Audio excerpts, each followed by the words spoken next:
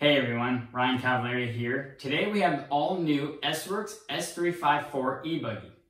I want to go over some of the details that they have updated and take you underneath the hood, but let's first start off with the body. This isn't included in the kit, but it's designed by Buggy Designs for the Sworkz buggies. It's a perfect drop finish.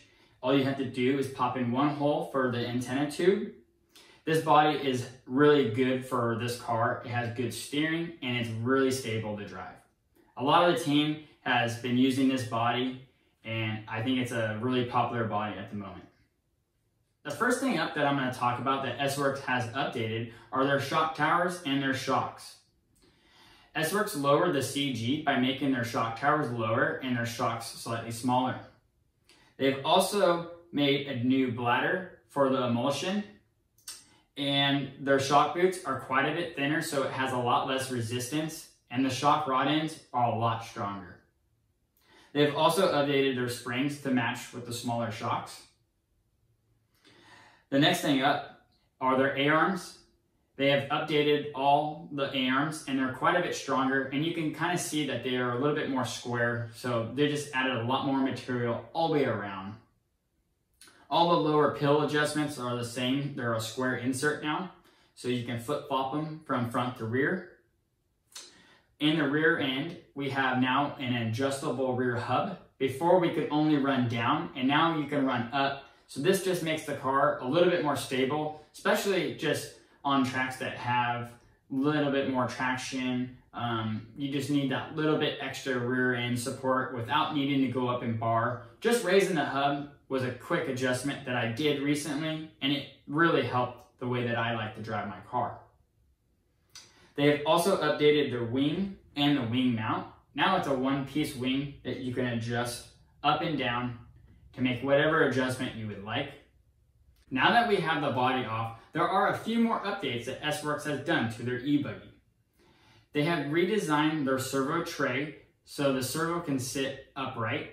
This allowed them to redesign the steering configuration.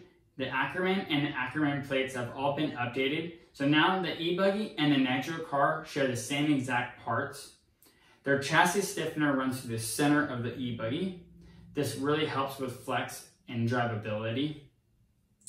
They have updated their motor clamping mount. So now the motor can slide in and out very easy and to be adjusted.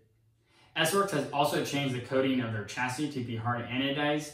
They also updated where you could run the balance weight. Now you can run it in the front and the rear. Their differentials are all updated. And there's a lot of things that I didn't touch on that are updated. So if you want to go check it out, look up Sworkz, see what they're all about.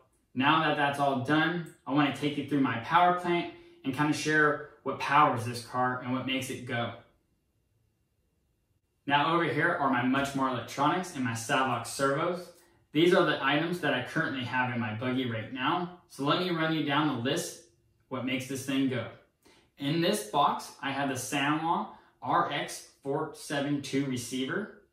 I have the Sworkz SB2290 servo. I have the much more speed control. It's the Flita N8 V2. I have the much more motor. It is the Flita ZX8 1900 kV. And I have the much more battery, the Impact 6500. And what makes this car go round and round are the Raw Speed Stage 2 tires in clay compound. I have Raw Speed foam and wheels. So thanks everyone for watching. Stay tuned for more videos to come.